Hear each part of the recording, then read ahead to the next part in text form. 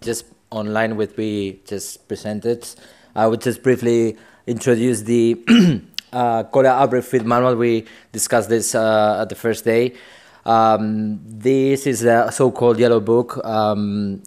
We have updated this yellow book that was in 2004, so we have a new version.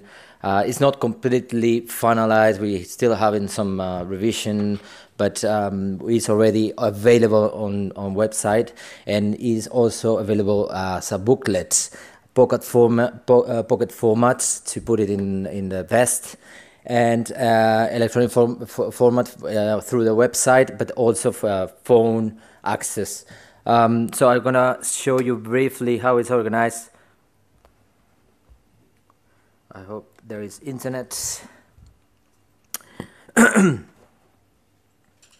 So this is basically the yellow book. Yeah, we try to give it.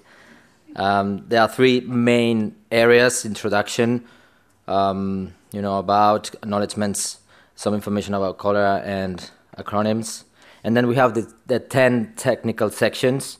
So from outbreak detection, investigation, confirmation, response, monitoring, risk communication and community engagement, cholera CTCs, case management, WASH in the community, OCV, and preparedness and long term. So then we have here the 15 appendices. So if you click one of these, this is how it looks. You have some contents and additional resources, basically the appendices. You can also navigate on the right side with this kind of menu. They are linked to different appendices, so data collection, you can click here and it goes directly to the appendix number 5, which is the template for line listing.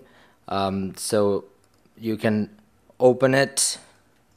It's an Excel file, and you can save it, you can use it, country can use it, you can modify, can add some variables, remove some variables if they're considered important. And as I said, we have 15 appendices, sections and appendices,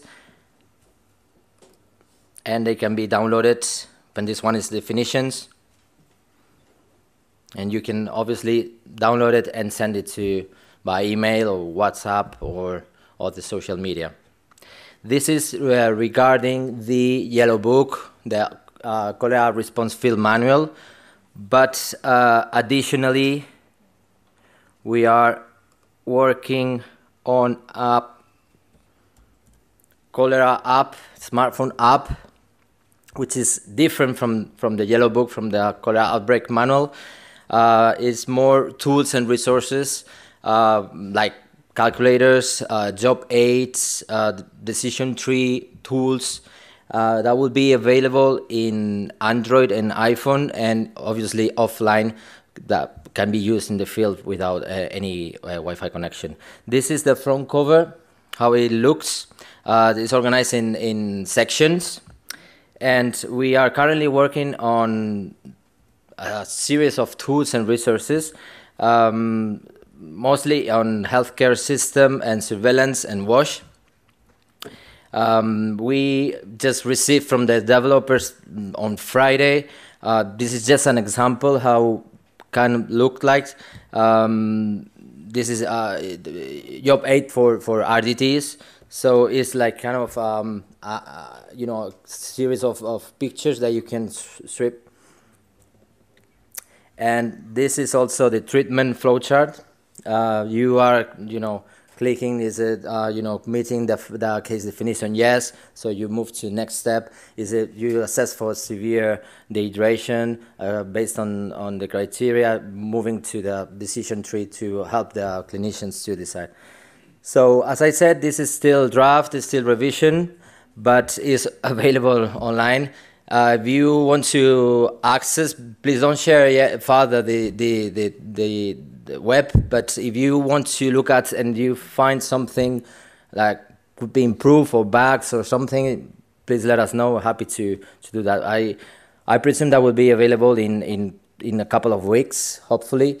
and make available for everyone.